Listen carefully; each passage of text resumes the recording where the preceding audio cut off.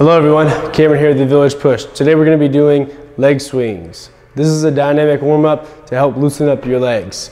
First, stabilize yourself by grabbing onto the wall. You're then going to take one leg at a time, pulling it out as far as you can, and then back as far as you can.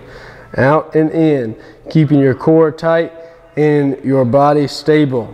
Do the same thing from the other side. Out and in.